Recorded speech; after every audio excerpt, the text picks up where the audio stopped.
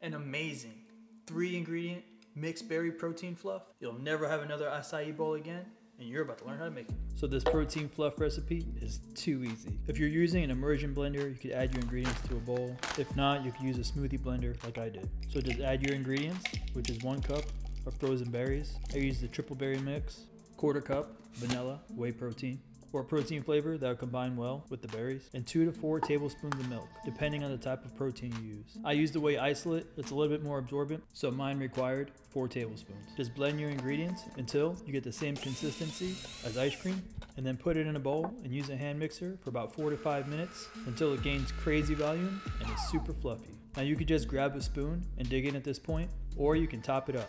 I topped it with some keto granola, some Magic Spoon keto cereal, couple strawberries, and some chia seeds because I need the fiber.